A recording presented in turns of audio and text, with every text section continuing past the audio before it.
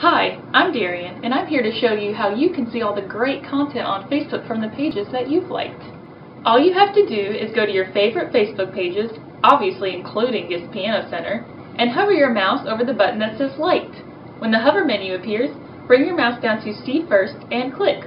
Now, you will see all the posts from your favorite pages at the top of your newsfeed, and you'll never miss an important post again.